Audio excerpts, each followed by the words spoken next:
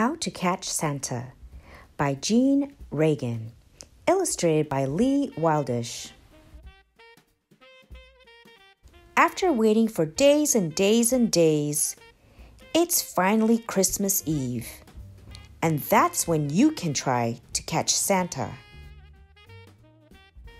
As you know, Santa's very busy, and you won't be able to keep him for long. So plan ahead. Figure out now how to make the most of your time.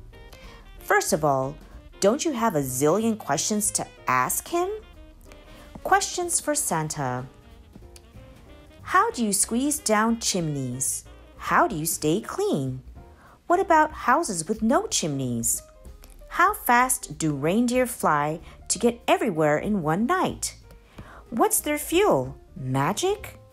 Do elves ever sneak a ride in your sleigh? What about kids? How do you find kids who are away on trips? What's your favorite toy? Do you get mountains and mountains of letters? Who invents new toys at your workshop? The elves? Mrs. Claus? You? Do you really eat cookies at everyone's house? Maybe you have things you want to tell him. Things to tell Santa. I'm trying very hard to be good. My sister is too, even if it doesn't look like it. Thank you for the presents. Sorry, I always forget to send a thank you note. I know what my mom and dad want. They were too busy to write to you. And maybe you have things you want to give him. Santa will love that. Things to give Santa. A headlamp for going down dark, dark chimneys. A nose warmer for cold sleigh rides.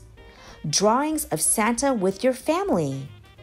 Homemade Christmas decorations for Mrs. Claus. Okay, now you know what you'll do once you catch Santa. It's time to figure out how to do it. Definitely don't try anything too wild and crazy.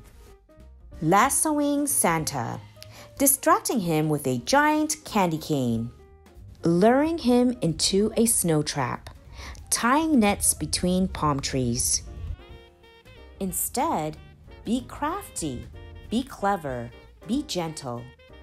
If you're very lucky, you will actually catch Santa, but you might only catch a glimpse of him, or you might just find Santa's been here clues.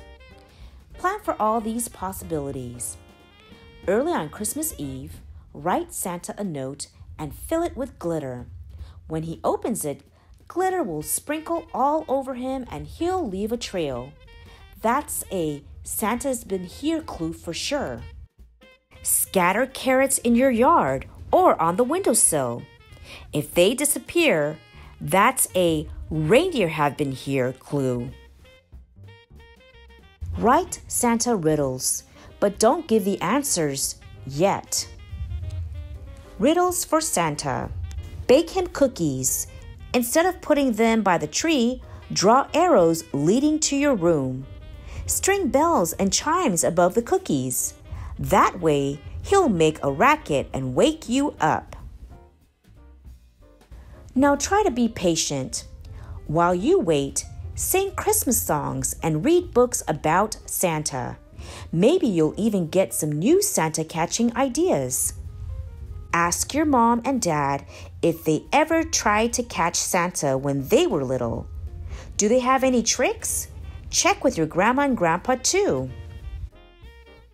When it starts to get dark, Santa and his reindeer begin their rounds. Have everyone keep an eye out the window. If your family makes lots of noise, laughing, eating, talking, playing games, say shh every now and then and listen for Santa's sounds. Santa sounds. Santa doing stretches on your neighbor's roof. Sleigh bells. Ho, ho, ho. Reindeer whinnying in the distance. Elves giggling. When you start to get sleepy, make last-minute preparations. Leave the Christmas tree lights on to help Santa see his way around. Rudolph, with his nose so bright, can't help him from the roof. Set out your Santa riddles with a note that says, "For help with the answers, wake me up." Santa won't be able to resist. Is your puppy a good watchdog? A good, gentle watchdog? If yes, then let him stay in your bedroom. Remember, Santa won't come to your house until you're asleep. Before you lay your head on your pillow, peek out the window one last time. Good luck catching Santa, and Merry Christmas. And if you didn't catch Santa this time, don't worry. There's always next year.